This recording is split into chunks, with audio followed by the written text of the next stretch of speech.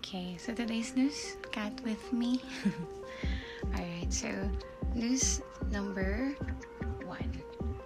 Soldier kills 4 in shooting Philippine military camp. Soldier killed 4 of his colleagues when he opened fire at a military camp in the southern Philippines.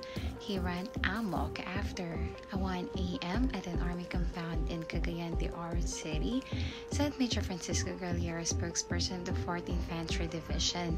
The 4 service personnel were shot with an M16 rifle while they were sleeping, he told Philippine media. The shooter then went to other rooms where 2 soldiers grappled with and killed him, the army said. We assure the public that this is an isolated accident. The shooter has been identified as Private